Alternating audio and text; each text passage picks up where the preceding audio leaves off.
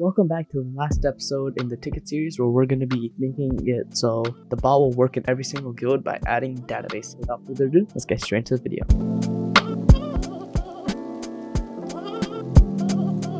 Alright, here I am in my tickets channel, Visual Studio Code.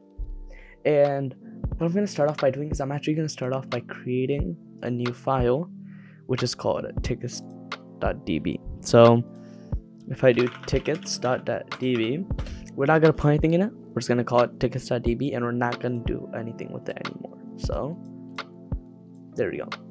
Now what we're going to do is we're going to go down here to our bot, and over here we're going to, in create ticket, we're going to pass in self. And then up top here in create ticket, we're going to also do bot and then self.bot. I'll make equals bot. Simple as that. And all the way down here, by this point, we're also going to pass in bot. Alright, so now that that's done, what we want to do is we want to, over here, we're going to import AIO SQLite, because that's the database I'll be using. And then we're going to actually create it. So first, we're going to do self. Sorry about that. First, what we're going to do is self.db equals await AIO SQLite.connect tickets.db. Then what we can do is async with self.db.cursor. Now the reason we're doing self is because it's in the bot class.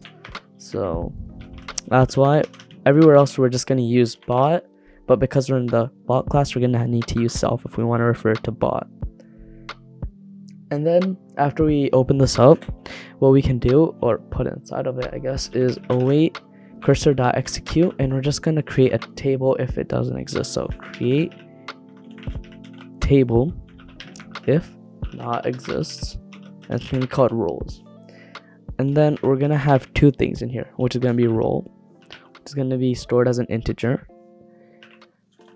and then we're also going to have guild, which is going to be stored as an integer, and then that's it. And then we can even send a print statement saying database ready. Okay, now that we have that, what we can do is we can work on a command kind of like setup tickets. So over here, we can just copy and paste this. And then we can set this up. So set up role. And then we're going to have a role variable, which is going to be equal to nextcore.role. And then we can do await with bot.db.cursor as cursor. So cursor as cursor. So now that we have that open, what we can do is we can actually select a role to check, I guess, if there is a role. So I can do something like select role from roles where guild, and then like this. So after this, what we can do is, and by the way, instead of await, sorry, this should be async. Apologies. And then we can just call it role2 equals await cursor.fetch1. Now if role2 exists, then we can do await cursor.execute, and we're just going to update roles. So update roles, set role to question mark where guild is, question mark, and then role ID, and then ctx.guild.id. And then we can even send a confirmation message saying ctx.send tickets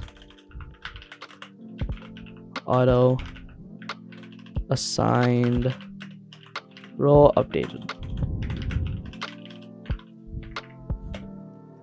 But then let's say that doesn't exist, then we can do await cursor to execute, and instead of selecting, actually we're going to do insert into roles values, and then we can define the values here. And then we can just specify that, so role ID, and it's the same thing, ctx.go.id. And then we can just literally copy paste this in and say added instead. And then lastly, what we want to do is we just want to commit everything, so await cursor or bot.db.commit, like so, and that's basically it. We're done with the setup role. So now all we have left is this. Now what we want to do up here is, this needs to be indented, but what we want to do up here is we want to change this. So what I'm going to do is I'm going to grab this pre-existing code that we already wrote and go back up here and just paste it in there, so inside the create ticket, of course, so like that. And then over here we just want to make sure it's interaction.guild and not ctx.guild, and then self.bot.cursor because of it right here. Now that we have that, what we can do is we're gonna check, so same thing here, role equals await cursor.fetch1. Now if role, then what we want to do is we want to just grab this role overrides and copy and paste it in here, the entire thing. And instead of get role, we're just going to do role and then 0 because it's a tuple. And then we can do else for, say, it doesn't exist.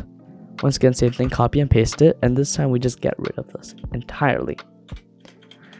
And that's basically it. That's literally it.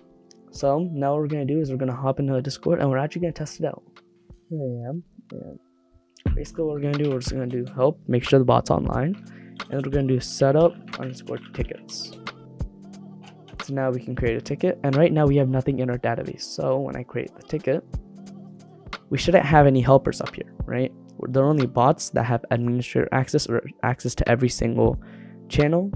And so over here, this is it. We only see bots. Now what I can do is I can close the ticket, and then I can go back here, and you can see that it's basically the same. So I can actually set up a role, setup underscore role, and then I can ping whatever role. I can also use role ID. So let's say I want the helper role. Helper, there we go, and then click enter.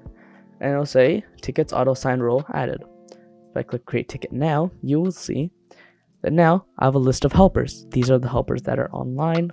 See, they all have the helper role. And now they're all added. And that's basically it. Anyways, that's going to be it for today's video. I really hope you enjoyed. And until next time, Glowstik out. See ya!